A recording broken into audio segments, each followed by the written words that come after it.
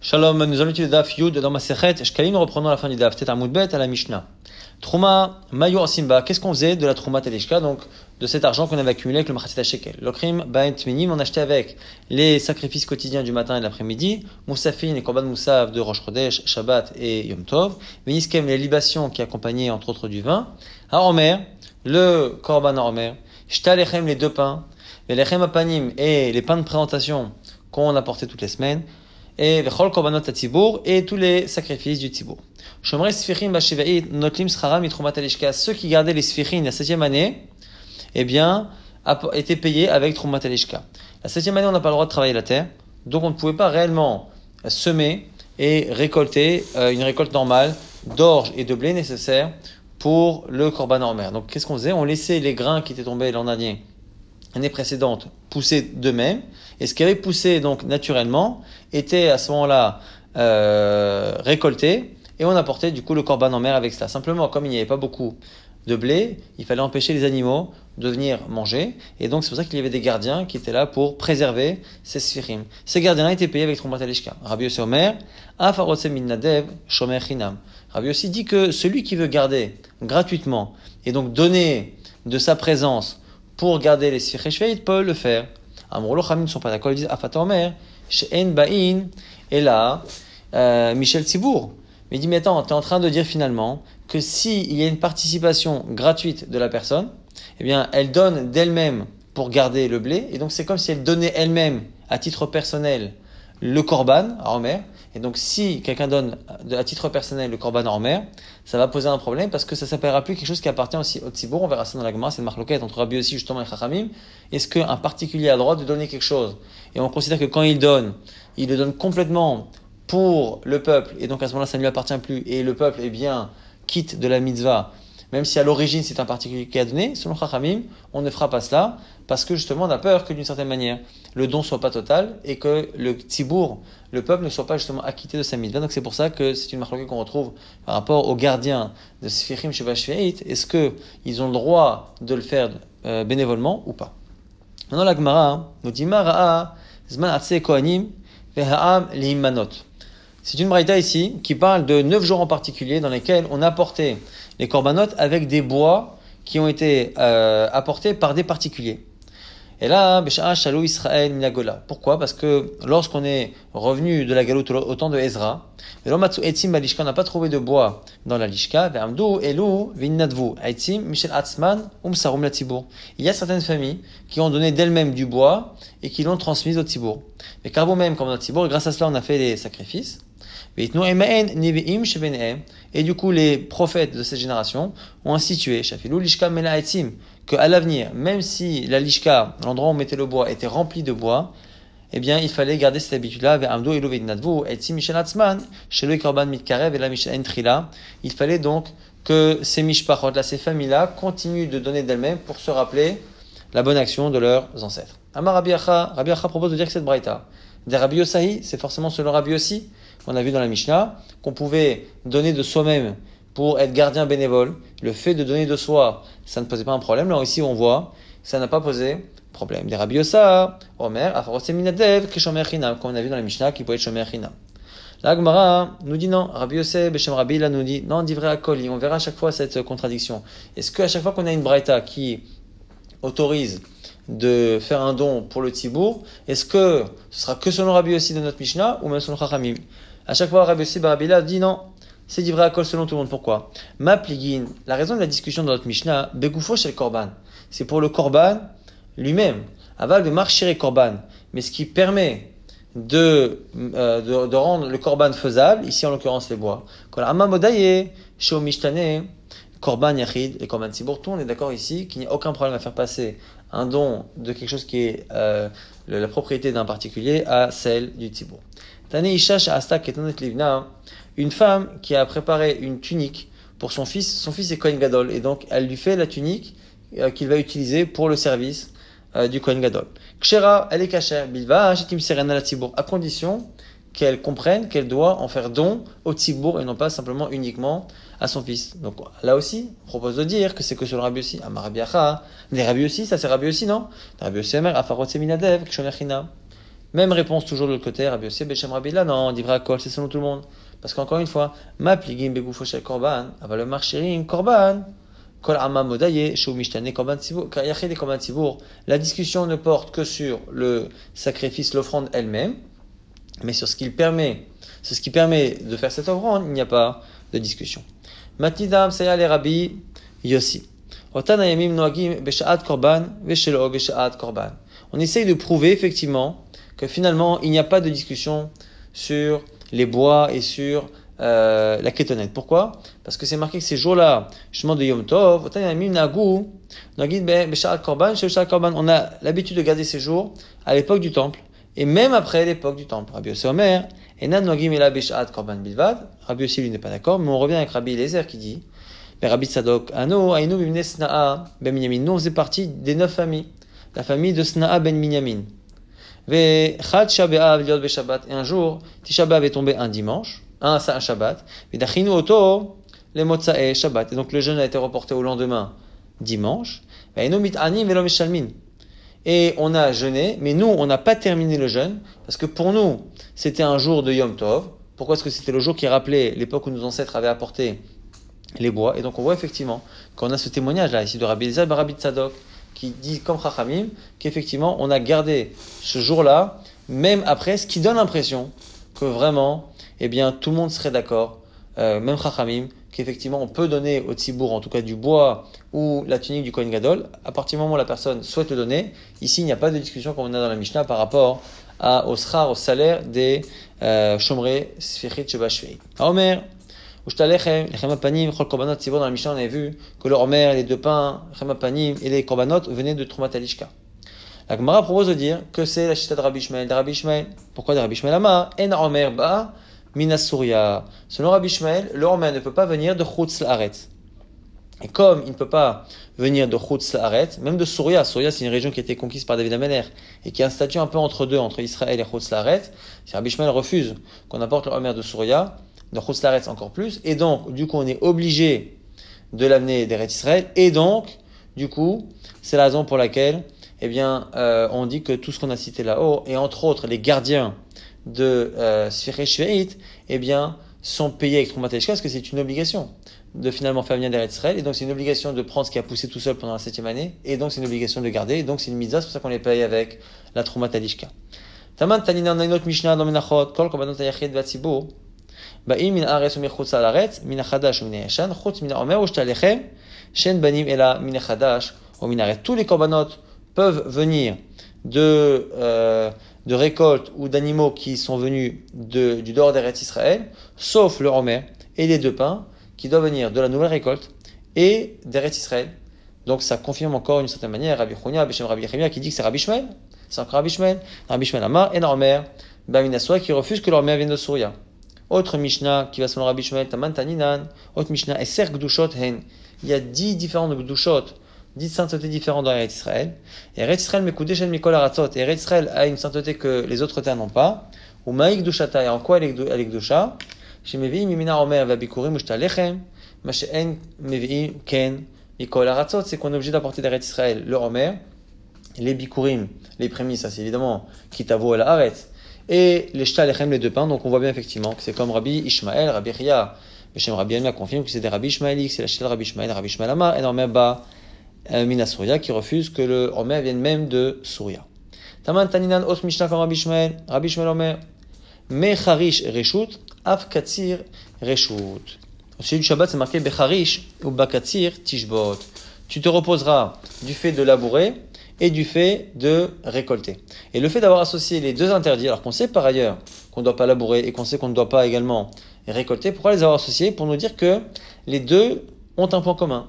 Mecharish Reshut, de la même manière que labourer est une action qui n'existe pas sous la forme de mitzvah. Il n'y a aucune fête, aucun moment où on a une mitzvah de labourer. Simplement, parfois on a une mitzvah de récolter et d'apporter des offrandes avec les végétaux, simplement.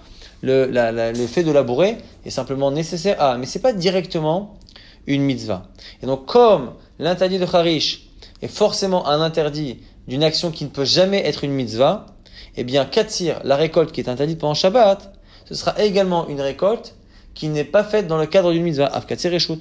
Yatsak Tira Omer, shehu mitzvah, ce qui exclut du coup la récolte du Omer, pour justement le Korban Omer, c'est qui c'est Omer, comme c'est une mitzvah, ça ne peut pas ressembler au Issour de Harish, et donc du coup ça n'est pas inclus dans l'interdit de Shabbat. Rabbi Ishmael, Kedate, Rabbi Ishmael suit sa logique. Rabbi Ishmael Amar, en Omer, ba mina Souria, car il a dit que le Omer ne vient pas de Souria. Kedate Dama, Yatsak Tira Omer, Shehu Mitzvah. C'est la même Shita qui dit que la récolte du Omer est une mitzvah. Donc comme c'est une mitzvah qui repousse le Shabbat, c'est aussi une mitzvah qui doit se faire avec Eretz Israël, c'est pour ça qu'on n'amène pas de Souria. Maintenant, Mantana, qui est le Tana qui enseigne Shomrei Sfirit, Bashvin Notlim Srara Mitromat Alishka. Qui est le Tana qui a dit dans notre Mishnah qu'on paye les gardiens de Sfirit avec la Tromat Alishka? C'est Rabbi Ishmael, c'est encore une fois Rabbi Ishmael. Et la Gemara dit non. Amar Rabbi Yosa, Divrei Akol, ça n'a rien à voir. C'est selon tout le monde. Lomatzou Besouria, Mevinota Misfirit chez Eretz Israël. Selon lui, Chachamim serait d'accord qu'à l'origine, on amène de Souria, simplement qu'on n'a pas trouvé en Souria, à ce moment-là on amène Eretz Israël, c'est pour ça qu'on a besoin de gardiens et c'est pour ça qu'on les paye avec Tromat Alishka. Hey Normer, Ma'ouch Izra Betrila. Maintenant, si on n'a pas de récolte qui se fait naturellement la 7e année, donc on n'a pas ces sphérites, est-ce qu'on a le droit de semer directement la 7e année pour la mitzvah du Omer? Rabbi Chia Barada, Ba'ekomer Rabbi Mana a demandé devant Rabbi Mana, Lo nimsake kometz al shiraim, she'enan ne'chalim. Ça ressemble à une offrande qui est apportée avec du pain ou une farine qui n'est pas consommable, qui est interdite de la consommation, et ça ne marche pas. Donc en général, on ne peut pas apporter une offrande si la chose n'est pas consommable. Or, si on sème la 7e année et qu'on récolte la 7e année, là à ce moment-là, c'est sûr que ce sera interdit à la consommation et on ne peut pas apporter une offrande avec ce qui est interdit. Ce qui a poussé naturellement n'est pas interdit. Mais ce qu'on aurait semé, donc c'est pas possible. La Gemara objecte, Amale na'asa kechamisha dvarim, she'en ba'im betuma ve'en nechalim betuma. Mais non, on n'a qu'à lui appliquer le même din qu'il y a dans les 5 cas qu'on a cités dans Masechet Psachim, où on voit là-bas que parfois on est obligé d'apporter des offrandes alors justement qu'on est dans une situation d'impureté ou qu'elles sont impures. On les apporte tout de même, mais on ne pourra pas les consommer. Et donc du coup, c'est pas un problème ici que ce soit pas consommable. Ketzad hu oseh. Se demande comment on peut payer les gens avec Trumat Alishka. L'argent, a priori, a été sanctifié. Les gens ont donné Martita Shekel, donc il y a un problème de Hekdesh. Comment on peut donner à des gens du Hekdesh et quand ça ne va pas devenir Chol si de l'autre côté, la Gdusha, la sainteté qu'il y avait sur les pièces, n'est pas passée sur autre chose. La sainteté ne peut pas disparaître, il faut la racheter et la transposer sur autre chose. Alors qu'est-ce qu'on fait? En réalité, on demande à ceux qui avaient des bureaux de change d'avancer l'argent. Et on paye ainsi ceux qui ont récolté, ceux qui ont gardé les champs avec les sfirin. Tout cela donc avant qu'on apporte l'omer. Et une fois qu'on apporte le korban omer, on met vimaot mitrumat alishka, on amène à ce moment-là l'argent de trumat alishka, ou mechalelin alav, et à ce moment-là, on enlève la sainteté de cet argent et on le transpose, la sainteté, sur le korban omer, qui à ce moment-là sera sanctifié. Et après l'argent qui a perdu sa kedusha, on la donne à celui qui a servi de banquier, le shulchani, celui qui faisait le change et qui a avancé l'argent aux employés. La Gemara s'étonne, Vetavut Ken, est-ce que tu crois que c'est bien de faire cela? Quel est le problème? C'est que pour pouvoir avoir korban omer, il faut beaucoup de blé, il y a beaucoup de pertes. Donc comme il y a des pertes, eh bien on va finalement payer ces gens-là pour avoir gardé une grande quantité de blé qui a poussé naturellement. Or, sur cette grande quantité de blé, il y a 9 dixièmes qui partiront finalement ailleurs que dans la misa, parce qu'il y aura des pertes. Et donc, on va les payer pour avoir gardé des choses qui, in fine, n'auront pas été une mitzvah. Donc, la Gemara s'étonne. La Gemara dit non, en fait, Rabbi Acha Beshem Rabbi Ba dit Kol Mashiten Hen Damav Mish Arishon. Depuis le départ, quand on leur demandait de garder tout ce terrain, on disait en fait, on va vous payer non pas pour tout ce qu'il y a devant vous, mais pour la partie qui servira à la fin comme korban omer. Donc, d'une certaine manière, il n'y avait pas de problème. Tana af bepatache avanim ken. On enseigne dans une braïta que c'est pareil pour ceux qui coupaient les pierres pour la construction du Beit Hamikdash. Ketsadu ose. Comment on faisait? Notel ma'od mishulchani, noten la chotzvin vela satarin. Pareil. On demandait à un shulchani d'avancer l'argent à ses employés. Achelo tinaten al gabadimus, avant que les pierres soient placées dans le Beit Hamikdash et donc soient sanctifiées. Mishenitan aladimos, une fois qu'on les plaçait, mais vimaod mitrumataneshka umchalin aleha, on venait et on échangeait la gdusha qu'il y avait sur l'argent et on la transposait sur les pierres et l'argent n'était plus à ce moment-là sain et on pouvait le donner au shulchani qui avait avancé les salaires. La Gemara dit vitavut ken, là aussi, il y a un problème, c'est qu'il y a des pertes au niveau des pierres. Et pourtant, donc on l'a payé on les a payés pour fabriquer des pierres qui, certaines, ne seront pas finalement retenues dans le Beit Hamikdash, et donc on les aura payées avec l'argent saint de la Lishka pour des choses qui n'auront pas servi. Rabbi aussi, Rabbi Boud, Meshem, Shmuel au nom de Shmuel, Kol ma sheiten, hen damea, pas du tout. Depuis le départ, on avait prévu, voilà, tu vas fabriquer, donc par exemple, on a besoin, on va dire, de 50 pierres. On dit, voilà, on va te payer. Et effectivement, on le payait cher pour 50 pierres, parce qu'on savait que pour avoir 50 pierres, il fallait qu'il en fasse, on va dire, 4 fois plus. Et donc, du coup, on le payait cher pour les 50 pierres, parce qu'on savait que finalement, il y aurait des pertes. Mais dès le départ, on avait la kavana sur ce qui allait vraiment servir au Beit Hamikdash. Nouvelle Mishnah, Para Veser Amishtaler Velashon Shel Zehorit, Ba'in Mitrumat Alishka. Autre chose qui venait de Trumat Alishka, le bouc qu'on envoyait, la Azazel, à Yom Kippourim, la Shon Shel Zehorit, le petit fil de laine rouge qu'on faisait brûler avec la vache rousse. Et tout ça, donc, Ba'im Mitrumat Alishka. Kevesh Para, la rampe sur laquelle on faisait marcher, la Para Adouma, la vache rousse, pour purifier les Tmemet. Mais Kevesh Ayam Mishtaler est la rampe sur laquelle on mettait aussi le bouc qui allait la Azazel à Kippour. Et la Shon chez Ben Karanav est le fil de laine rouge qu'il y avait entre ces deux cornes. Et Amatamaim est le cours d'eau le ruisseau qui passait dans la Hazar du Beit Hamikdash. Et Chomot Aïr ou Migdolatela et les murailles de la ville et les tours, Chol Sorkaïr et tout ce qui était nécessaire pour la ville de Yerushalayim, Ba'im, Mishare Lishka, venaient des restes de la Lishka. Une fois qu'on avait déjà prélevé pour les korbanot, les restes servaient à cela.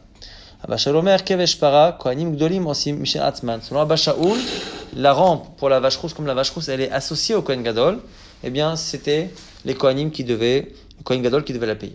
Motar Share Lishka, qu'est-ce qu'on faisait? Des restes encore de la Lishka. Mayorasim Baim, qu'est-ce qu'on en faisait? L'okrim Baem Yenot Shmanim Muslatot. On achetait du vin, de l'huile et de la farine, mais en fait pour les particuliers. Donc le Beit Hamikdash achetait, quand les gens devaient apporter des libations, devaient apporter des menachot, ils allaient au Beit Hamikdash et on leur achetait et on faisait même du bénéfice dessus. Sachal Ha'ekdesh et le bénéfice allait pour le Hekdesh. Divrei Rabbi Shmuel, ça c'est Rabbi Shmuel, Rabbi Akiva Omer, En Mistakrin Beshel Hekdesh. Lui dit non, on n'a pas le droit de gagner de l'argent avec le Hekdesh. Aflo Michel Anim, de la même manière qu'on ne le fait pas avec l'argent de la Zdaka qui est prévu pour les pauvres. Motar à Trouma, ce qui reste de la Trouma, ce qui est en trop de la Trouma. Donc à la fin de l'année, premier Nissan, on part sur des nouveaux prélèvements, ce qui est resté de l'année dernière.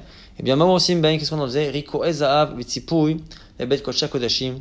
Eh bien, on l'utilisait pour recouvrir les parties en or qu'il y a dans le bête Kodesh Kodashim, dans le Saint des Saints.